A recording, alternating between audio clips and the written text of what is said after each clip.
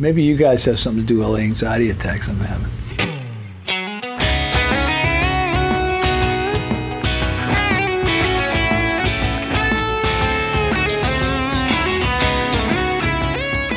Hi everybody, it's Paul. I'm here with my friend Marc Quigley. Say hi, Marc.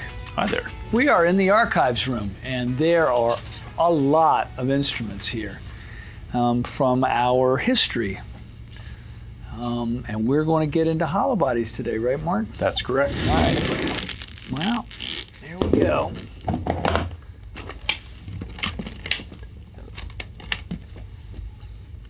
Boy, this is the early McCarty Hollowbody. Look at this thing. It's beautiful. Ring's nice. That is beautiful.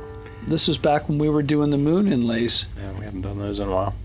You know why? Why? Because the people kept ordering birds. Oh, yeah. And I always thought that would be, you know, 5 moon inlay orders to 1 bird order. And it ended up being 5 bird orders to 1 moon inlay order. Yeah. The last holdout was Grissom's. You could get the moon inlays. I just thought a dot was kind of boring, so we kind of... I love the moons. That copied the front of the headstock. I wish we did them again. I think they're cool. They are cool. Do you remember when we were first putting them in, we had to rotate them into the right position? Yeah. Remember that whole thing? Because, and this is something that people don't notice about them, is that they mimic the top of the headstock. carve of the headstock. By the way, here's one for you, Marc. So they have to line it up. This and this are about the same curve. Yep. It was always 3 curves, right? That the moon is in this, this, and this. I just thought dots were boring at the time. I like this instrument. Listen to the ring. I know. That thing is so loud. loud. Years. That was one of the very earliest ones, and we did them as satins. Yeah, we were sanding either acrylic urethane or polyester down. I think it was polyester. And they're really musical sounding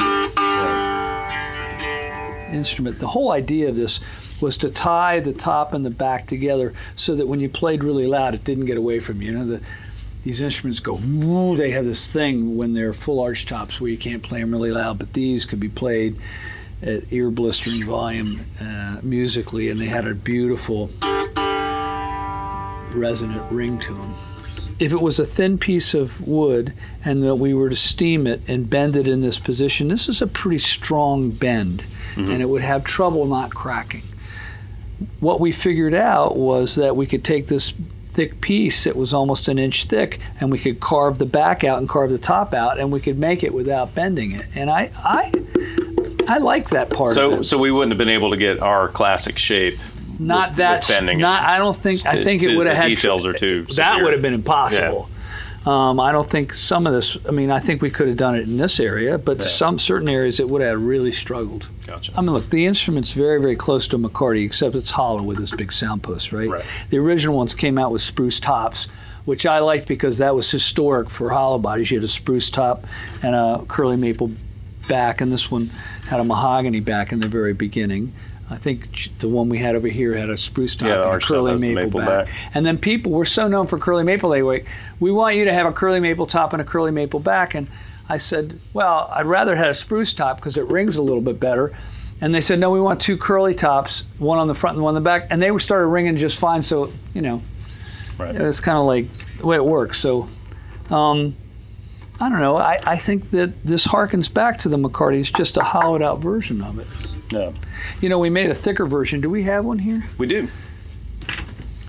So, whose is this? Is this James's? James Zimmer's. It's James Zimmer's personal guitar. It made a thicker one. I remember the guitar player at Incubus was playing one of these thicker ones. Yeah, Mike Einziger played one for a long time. And I remember we were having trouble selling the thicker ones, and then he picked one up, and then the orders came, but we'd already discontinued it, you know, which is kind of heartbreaking. It's a cool, another spruce top guitar. Is there a curly maple one here? Yeah, we have a Hollowbody too. So actually, Marc, who owns this one? Some cool guy. I think you own this guitar. Boy, look at that. That's been my #1 guitar for a long time. Very cool.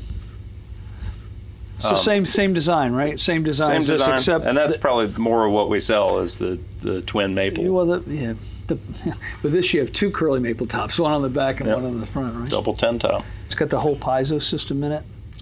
A lot of people don't know that there's a screwdriver adjustment in here for every single volume of every string on the piezo system, which is very cool. And they're very sensitive. You know, you can get the string volumes dead right within a half a dB or so. How long did that take us to develop? We worked on it, Win and I worked on it for about 8-9 months, and I remember figuring out that we could EQ each string differently. And so what we did was we added the bass of this string to this piezo, and then the bass note between here and here to this one and this one. And so we changed the EQs per string so that the low end that you weren't getting with this pickup that was right here on the bridge would be EQ'd in. Right. So it was 6 separate EQs where we would add the low end of the string for the first octave of the string. It worked like a charm. But you have to separately EQ every string. And that's not typically done, but literally we're 6 separate amplifiers. That's why there's 6 screwdriver adjustments inside, so you can adjust the volume of each one. Right. But we were EQing each string differently as well.